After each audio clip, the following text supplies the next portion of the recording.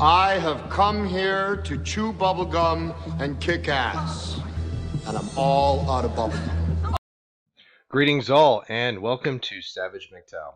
It is the 3rd of February, 2018. The following video is pretty much primarily about Rose McGowan and her ties to the Children of God cult, her ties to the feminist movement, her ties to the PSYOP that is #MeToo. And the most recently, there's been a video that came out the other day or today about her having a meltdown with a trans woman at a Barnes & Noble, I guess, book signing or talk she had. And anyway, we're going to go right into the video. And following the video, the 3-minute confrontation, I delve into a couple of articles about the Children of God and some of her beginnings with the cult that is the Children of God. So enjoy. Catch you on the flip side.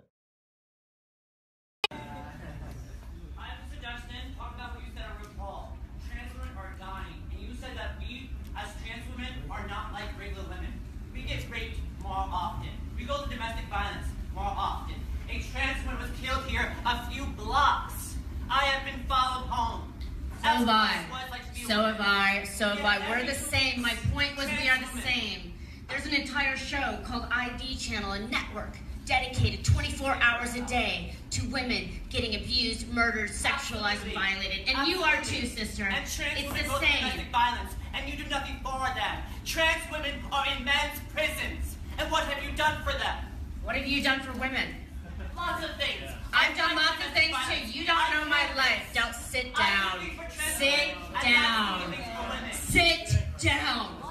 Enough. Get lost. I am a woman, and trans women. Congratulations. So am I. This is genocide. This is the AIDS crisis all over again. And this is white, cis, feminism. Shut up. You're so boring. White, cis, feminism. Don't label me, sister. Don't put your labels on me. Don't you fucking do that. Don't worry about her. Do not put your label on me. I don't come from your planet. Leave me alone.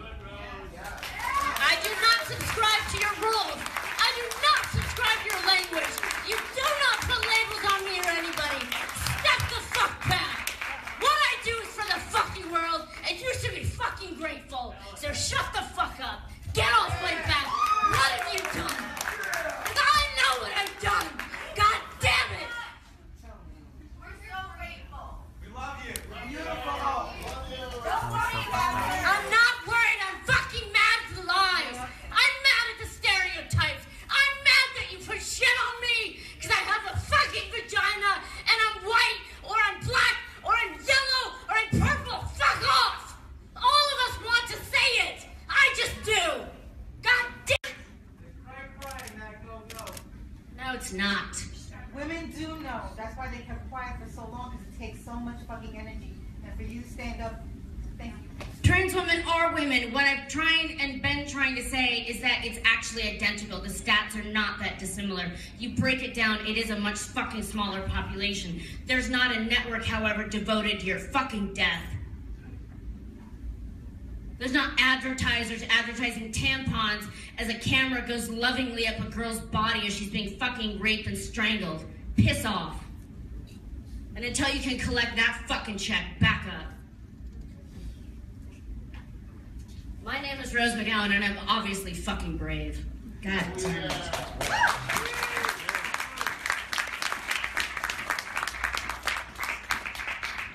It's time we tell the truth. God, I'm bored, right? Isn't it boring? Isn't it bored? Isn't everyone bored just fucking... All right, this comes to us from people.com celebrity, and it's a story of, it's been published years ago, but it's how Rose McGowan's story of leaving the Children of God cult, how she survived and escaped the cult. Rose McGowan's first 9 years were anything but traditional. They were spent in the Children of God sect, a group that extolled the virtues of free love and preparing for the second coming of Jesus. Although it proved a harrowing experience, she fled with her family, she says, once the cult began advocating child-adult sexual relations. As the setting at first was really idyllic, remembers the actress 38 who rose to fame in the TV series Charmed and now stars in Conan the Barbarian. 3D. I grew up in pastoral settings, specifically the Italian countryside, where her parents were members of the local branch of the Children of God. But McGowan, who was born in Florence, knew instinctively that she didn't belong in such a place. I've always been who I am, she says, explaining that she did not believe in God. She wasn't in accord with the hippie lifestyle, and certainly not with the aesthetic or the subservient role of a female in the sect. Even at a tender age, McGowan rebelled. I did not want to be like those women. They were basically there to serve the men sexually, she says. When her father began to fear that Rose might be molested, she says, my dad was strong enough to realize that the hippie love had gone south. She fled with the Children of God with her father and siblings and moved to the U.S., where McGowan recalls that it was not an easy assimilation into the mainstream way of life. My brothers and sisters, we thought everyone was boring. Many years later, she returned to the small town in Italy where her then-boyfriend, rocker Marilyn Manson. We created quite a stir, she admits. Looking back at her early experiences, McGowan deflects with humor some of the dangers and difficulties she's faced. In contrast with the dress-down hippie look in the cult, she says, I came out of the womb waving red lipstick. And then this is pretty recently from sundayexpress.co.uk. This is from June of 2017, so a little more recent than that previous article. Rose McGowan, I shaved my head so men would stop seeing me as a sex symbol. Or could it be that you just hit the wall? Or could it be that you grew up in a cult and you've been an operative of the CIA this entire time? Because isn't it interesting that there have been other famous people in Hollywood and the music industry who have been members of the Children of God cult? Let's take a quick look at that.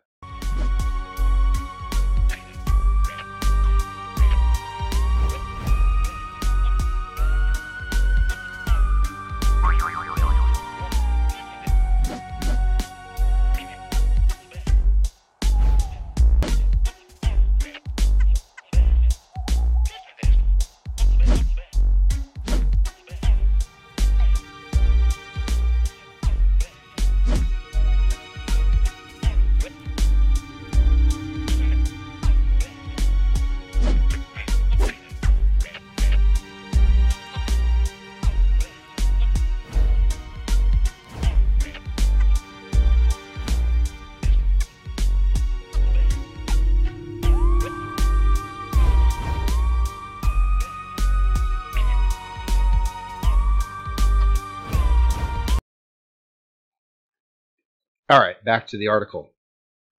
This is why she's saying she shaved her head. Okay, Rose McGowan has spoken out her reasons for shaving her head, saying she refused to be pigeonholed as a sex symbol. The charmed actress shaved her trademark long locks in November 2015 and has kept her cut short since then, labeling it a battle cry against society's expectations of women. In an article for ID magazine, she wrote her reasons for getting rid of her hair, saying it made her angry that the most commonly asked question was whether she did it because she broke up with someone. She wrote, I realized I had broken up with someone. I broke up with you, the collective you, the societal you. I broke up with the Hollywood ideal, the one that I had been part in playing. The ideal version of a woman that is sold to you by every actress in every hair commercial telling you this is the secret to being beguiling, the secret to getting a man you want. My long hair had always made me uncomfortable. It felt like I had a plant on my head and a sex target on my back. No, bitch, you just hit the wall, okay? You're old, you're past 40, you didn't have any kids, you grew up in a sex cult that was probably, and we're going to read about how it was more than likely part of a CIA plan the whole time, because a lot of your members seem to have become quite famous. And you did date Marilyn Manson, so come on, you're a freak. It's okay, just admit to being a freak. It made men en masse look at me while the real me disappeared. The Grindhouse actress said that growing up, she had mostly had short hair and had felt happier with her image. She wrote, I liked very much being an individual. I liked looking neither female nor male, but hovering somewhere in between. Okay, so there you go. She is definitely, in my opinion, part of the whole CIA Mockingbird, Project Monarch. She is pushing. She's part of the. I'll say it. She's part of the Illuminati's agenda for androgyny, and definitely in cahoots with this whole feminist movement for the destabilization and destruction of all that was into what will be. I mean, hello, she did play in a witch in Charms, so she's an occultist. Okay, flat out. I think her whole backstory is bullshit. They probably did get them out of the system, but then to instigate them into the Hollywood scene, because we are looking at River Phoenix was part of this cult. She was part of it. Joaquin Phoenix is part of it. So, and I do have a little experience with this cult myself. Not to dox myself too much, but I once was with a young lady that has been a member of this cult and told me very many dark secrets that had occurred in it. Don't want to go too much into it because it's a little painful, quite honestly, remembering it. And so yeah, that's Rose McGowan for you. She is a part of this hashtag #MeToo Times Up PSYOP that is being instituted on Western society and the world at large as we speak. So that's all I got for this episode. Actually, wait, hold up. Let's read about the CIA real quick. Okay, I forgot about this. All right, this comes to us from a book written in 1993, The Children of God, a make-believe revolution, ? Of course, links will be provided to everything I've covered in this. An unanswered question. In light of the frequently voiced suspicions, reports, and political observers in the somewhat surprising, and social scientists have so rarely added the question of whether the religious cults of the 1970s were linked to the United States intelligence community. Most academic reports I have read did not bother to discuss the question of the CIA. Even though the involvement of the Korean CIA with the Moonies was a matter of public record, and the press in several countries accused David Berg of being a CIA agent. I'm going to leave a link in the description to some Children of God documentaries that you can view to get you a better view of who this David Berg was and who the whole cult was in itself.